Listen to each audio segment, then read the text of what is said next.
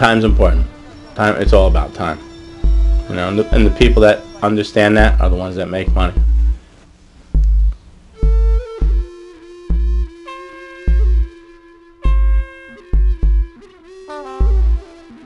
Your messenger board will be your crew. Who's riding that day? And sometimes, like with bigger companies, you can have a long board and a short board, where you get a whole bunch of guys. Like, you know, maybe you have 20 guys that are riding that day. So you can't be sending them ping-ponging 20 guys around the city. So what you do is you take the slower dogs and you keep them downtown. You let these guys do the short deliveries all day. They're little money. And then you take the gravy dogs, the guys that really like to ride a bicycle. You know what I mean? You know, that are out there for the exercise and the thrill of it and just going more distance than, you know, than they did yesterday in that city.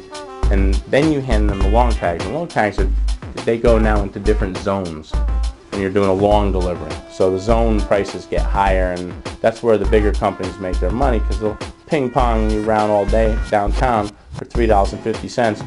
But try and go out to the avenues, they're going to charge you $24. And now that you've been a while at that company, you're on the longboard, because that's what it takes, experience to get on the longboard. No new jacks come out there and don't like to ride a lot, you know what I mean? Very few, you know. And then they don't last, because they used to riding on the side of the road forever, you know, and you get downtown in traffic, and this guy can't be a downtown guy anyway.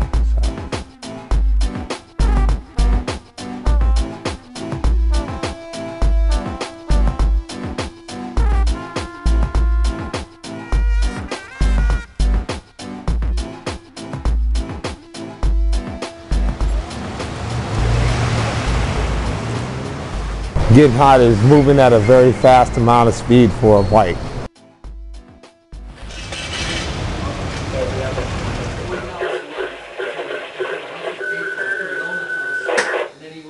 These are the guys that are in your mind as a dispatcher, and you're thinking about them all the time, and that's how they get all the gravy. David Peterson's studio, see Robin, something else. Roll up to the Ballet, get a 720 cal. I wouldn't necessarily say that like there'd be a preference. Like, I'd say everybody gets like equal wealth as long as they're like willing to call on it. Dispatch does have a way of, like, you know, she has people that she likes, but she treats everybody accordingly. She treats everybody pretty cool. You know, tell her mellow. Well, not mellow. She gets like, you know, she has to work on the board too. Like, we're all part of the team. Like, there's differences, but overall we're pretty strong team together. You don't want to diss your dispatcher ever, you know.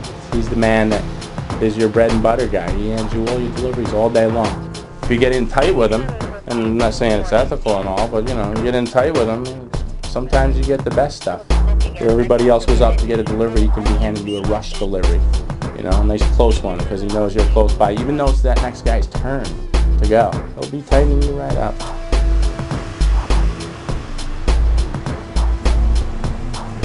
Even if you don't check in, the dispatcher knows where you're going, he knows how fast you're going, he knows where you're going to be. Hey, where are you? Are you at 4th and Market? Yeah, I'm going by 4th and Market right now. Great, go in there, I got a package for you right there. That's the system I'm on. It's called pre-call. Just so you know. But it's a pretty cool system. I mean, because you get to pick like what you want to do. I mean, some tags do kind of belong to certain people because like that's like their area, like their zone. But overall, if you're willing to do it, then and you can do it logistically, it's yours to do. You know, if you got to build up a route. So, I know.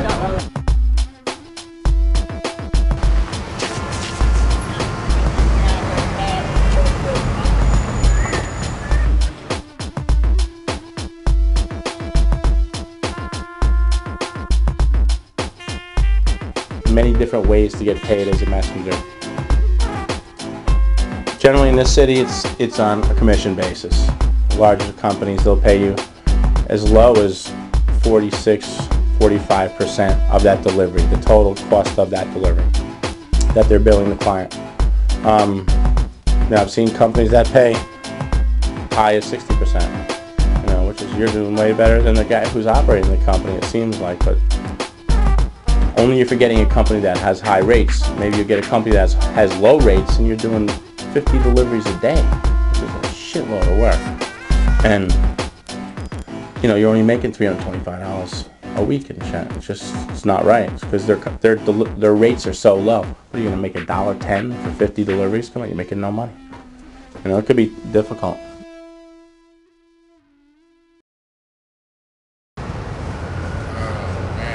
Like from another world, man. You know, got their own little island over there, you know, on Sutter Street, man. It's like, they're the creepiest of the creeps. You see, some of my best friends are messengers now. You see, so I don't want to go out like that on them. But some of them, I mean, are just strange, you know, obnoxious. You know, they don't got no life, man. They need to get a life, man. Give them the program, you know, put Jesus in their heart, you know, or something, man. If they don't deliver their packages, a lot of that stuff would, you know, get to where their destination is. And they do a lot for, you know, downtown, you know, like I see there's one right there now, you know. They get a lot of stuff taken care of for a lot of businesses around here, you know, where I think they're needed. My job is to deliver packages, pick and deliver packages. Yeah, when you got to get smoking, that means you got to be somewhere. You know what I'm saying? 9 times out of 10, if somebody says, man, I got to get smoking, dude, and I'll be looking at them like you're still here. Dude, if you got to be smoking, you got to get, dude, you know? And that's to go for a slug, dude, you know what I'm saying? Slug is the same way. Somebody that's moving hella slow, you know? Get out the way, slug, or get hot, slug. Happy Friday. That's for you. And let's see, where are you? Oh yeah, number 12, please.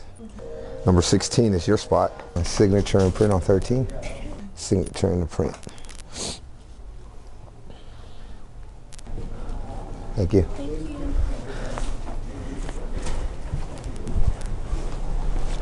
Back in the early 80s, I tried it for the first time, and I got hit. You know what I'm saying? And it was a scary experience, so I didn't do it for a while.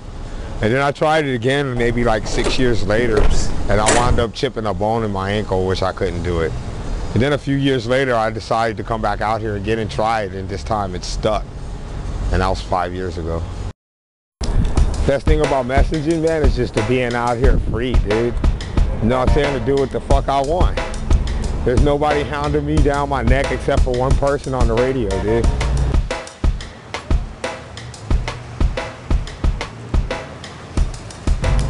The people that do messages and work with me are cool too. You know, it's like its own little community, like.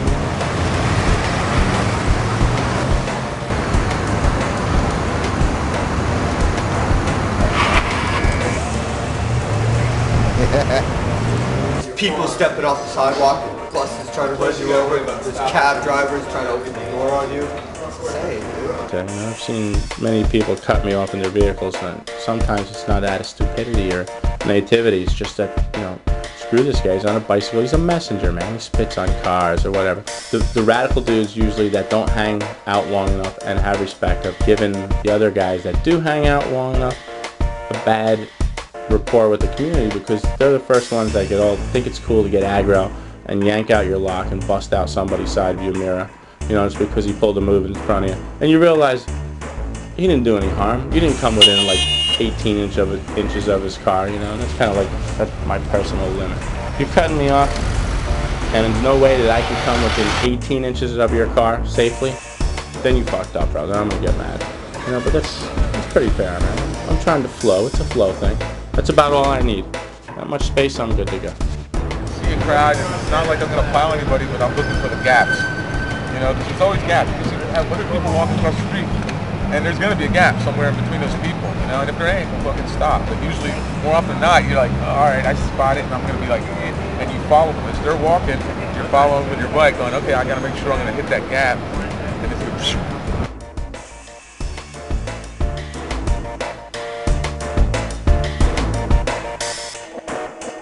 You're watching the relationship of two moving objects and the spaces between them opening and closing, and you're like, oh, there's my hole and I'm going through it.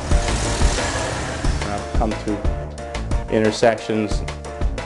It's been so close that I don't know how I'm still here talking about it. And then when you get through it, it's like the adrenaline is pumped so far that you're screaming at nobody, saying, you can't kill me, man. You can't.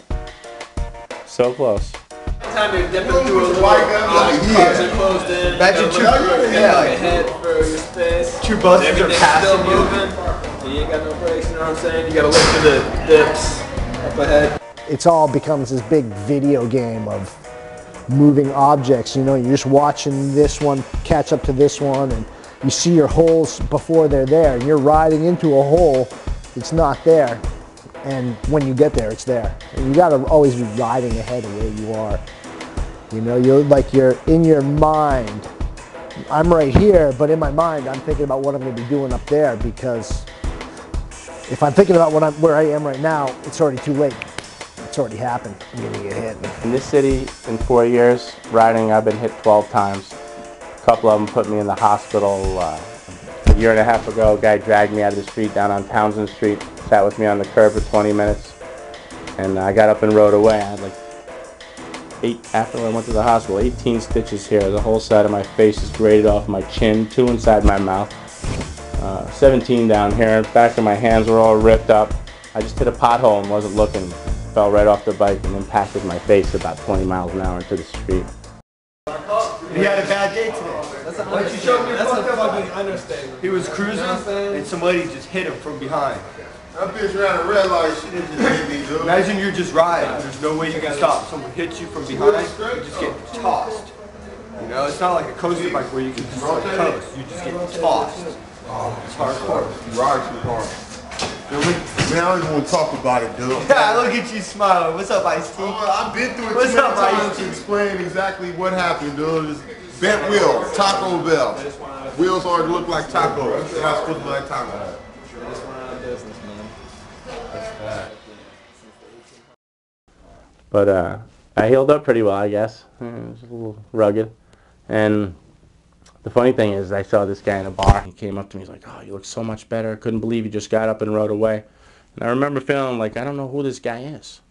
And he saw that on my face, that I didn't know who he was. And he said, "Do you know me?" I said, "No." And he was like, "I'm the guy that dragged you out of the street the other day." Like, it was only 3 days before. And he was like, "You don't remember me?" I said, "I gave you my handkerchief, and I remember at the hospital I had a handkerchief they tried to give back to me, and I couldn't remember where it came from. And it was this guy." I sat with him on the curb for like 20 minutes and didn't recognize him 3 days later. It was brutal. That's a good story, huh? Yeah.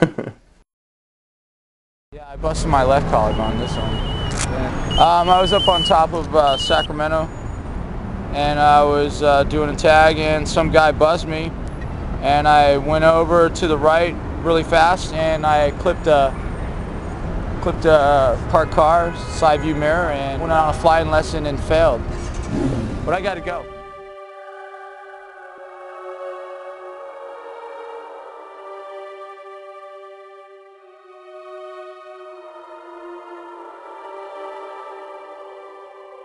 This guy Joe Woods used to be a messenger. He's sort of retired messenger, and he used to work for us a long time ago. And his house got broken into, and he got shot. And generally, when a messenger dies, we have a sort of a wake. And we spend, usually the following Friday in South Park, where we'll all gather after dark and we'll do a candlelight vigil type of thing. Not really anybody stands up and talks. We just hang out and get some booze and do some 420.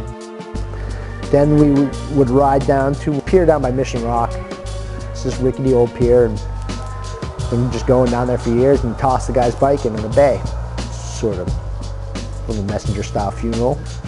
That was what was going on there, riding in a funeral procession, and some semi was in a hurry and tried to jump through the line. And words were exchanged, tempers flared. Guy whipped a couple pieces of wood at the cyclist, Chris Robertson, and then ran him over on purpose.